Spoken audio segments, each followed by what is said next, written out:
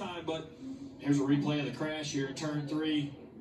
Yeah, I'm not sure what caused it. It's kind of late there. Yeah, it's already began down the back straightaway.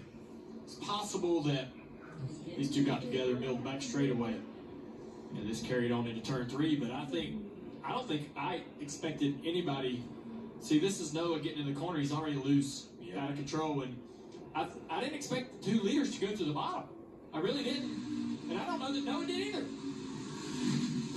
And I think when they went to the bottom, it kind of might have threw Noah off a little bit.